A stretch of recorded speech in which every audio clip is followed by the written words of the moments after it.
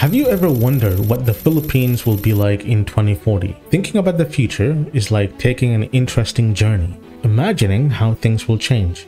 It could be advancements in technology, improvements in education, the growth of different industries, or better roads and buildings. Picture the Philippines in 2040 and you will see a lot of possibilities. It makes you think how the country might change in terms of society, money, and technology. What new things might come up? What problems might the Philippines face? And what good things might happen? It's like exploring the potential future of a country that's getting ready for a new time. By 2040, the Philippines is expected to reach 130 million people. To avoid overcrowding like in Metro Manila, the government plans to build 100 new cities. The United Nations predict that by 2050, 2/3 of the world's population will live in cities, and already 50% do in the Philippines. To manage this growth, the government is in favor of creating new development hubs outside Metro Manila. In 2040, the Philippines will be renamed to Maharlika to honor the country's ancient heritage, predating the Spanish and American occupations. The Maharlikans were a group of free warriors, much like the Tiwawa. They served their leader, the Dato, by providing military service without paying taxes. During wars, the Maharlikans had to supply their weapons and join the Dato in battles. In return, they received a share of the war spoils. In these distributions, 1/5 went to the leader and the remaining were divided among the participating Maharlikans, who in turn shared with their warriors. Additionally, the Maharlikans might sometimes work on the Dato's lands and helps with community projects and events. The Philippine economy is on the rise as an emerging market in the Asia-Pacific. In 2023, its estimated value is 24 trillion pesos, ranking as the 34th largest in the world by nominal GDP. Health. In 2040, each person is expected to spend around 40,000 pesos on health, making up 10% of the country's total economic output. The budget set aside for healthcare in 2040 is 600 billion pesos. On average, people in the Philippines are anticipated to live around 80 years old in 2040, with males reaching 79 years and females reaching 74 years. Science and technology. In 2040, the Philippines is aiming to have the largest agricultural research systems in Asia.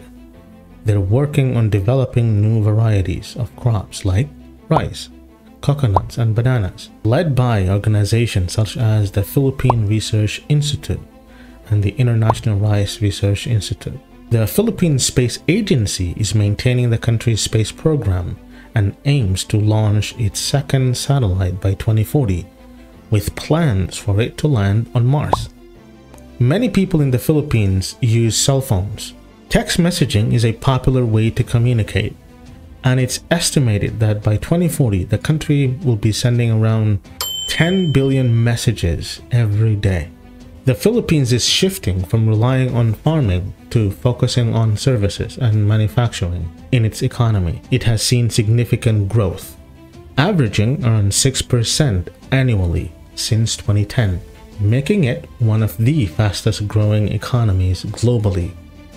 The country is a founding member of various international organizations like the United Nations and ASEAN.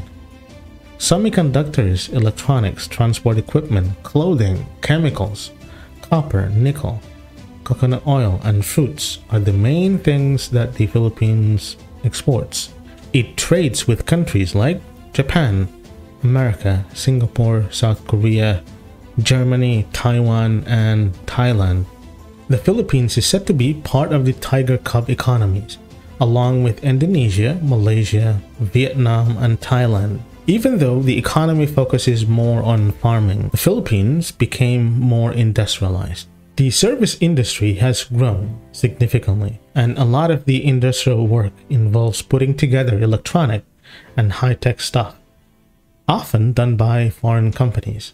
Agriculture. In 2040, about 35% of Filipinos will still work in agriculture, contributing 9.5% to the total economy. This includes everything from small-scale farming to large commercial operations that focus on exporting goods. The Philippines is projected to become the world's third largest coconut producer and the biggest exporter of coconut products. It will also take the lead as the largest pineapple producer globally. By 2040, the Philippines will be the top rice producer worldwide, making up 4% of the global rice output. Rice is a crucial food source and is extensively grown in regions like Central Luzon, Western Visayas, and Cagayan Valley. The Philippines is anticipated to become the world's largest sugar producer. Currently, 17 provinces in 8 regions grow sugarcane. By 2040, 25 provinces are expected to join in sugarcane cultivation. Automotive and aerospace. The Philippines produces ABS used in cars by Mercedes-Benz, BMW, and Volvo. Predictions suggest that car sales in the Philippines will hit 1 million units in 2040. More car brands are expected to join the Philippine market by 2040. In the aerospace industry, products are mainly made by export, including parts for Boeing and Airbus aircraft. The total export value of aerospace products from the Philippines is projected to reach $2 billion by 2040.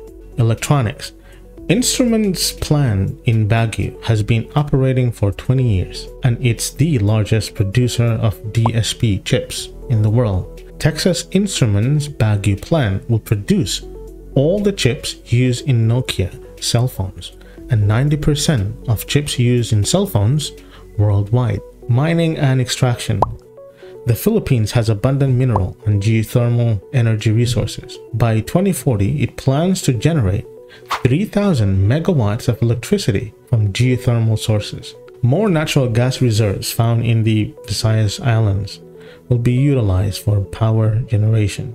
The country's gold, nickel, copper, palladium deposits are expected to become the world's largest. Mineral exports from the Philippines are projected to reach $8 billion in 2040. The country aims to be the top global producer of nickel and the second largest producer of cobalt by that time. Offshoring and outsourcing. Call centers in the Philippines initially started by offering email response and management services and have become a major source of jobs. They handle various customer services like travel, tech support, education, customer care, finance, and online business support. The Philippines is a popular outsourcing destination because of lower operational and labor costs, many people proficient in spoken English, and a well-educated workforce. The business process outsourcing and call center industry significantly contribute to the Philippines' economic growth. In 2040, the Philippines is expected to lead the world in BPO, creating 1 million jobs and generating total revenues of $2 million. Shipbuilding and repair. The Philippines is a major contributor to the world shipbuilding industry, hosting 118 registered shipyards in 2021, spread across Cebu, Bataan, Navotas, and Batangas. By 2040, it's projected to become the second largest shipbuilding nation in the world. Tourism. Tourism is an important sector for the Philippine economy. The travel and tourism industry will contribute 10% to the country's GDP in 2024. Coastal tourism, encompassing beach and diving activities, will constitute 25% of the Philippines' tourism revenue. Popular destinations among tourists include Boracay, Palawan, Cebu, and Siargao. In 2040, the Philippines will be the second best tourist destination in the world, and it will receive 15 million tourists by 2040. Philippines military. The Volunteer Armed Forces of the Philippines, or AFP, is composed of 3 branches: the Philippine Air Force, the Philippine Army, and the Philippine Navy. The Philippines will have an estimated 70 million military manpower and 1 million total military personnel it will rank 15 out of 140 countries in terms of military strength in 2040. Development in the South China Sea. The Philippines and Vietnam will reach an agreement in 2040 on the development of oil in the South China Sea. By 2040, the Philippines will conclude 200 oil and gas exploration and production contracts with various foreign companies. Offshore exploration activities in 2040 will increase the Philippines' oil reserves to be the second largest in the Asia-Pacific region. In 2040, the University of the Philippines aims to be the 200th best university globally. Next up is the Ateneo de Manila University, expected to be the second best at 202nd globally. De La Salle is expected to be in the 205th to 210th range globally. How do you envision the Philippines in 2040?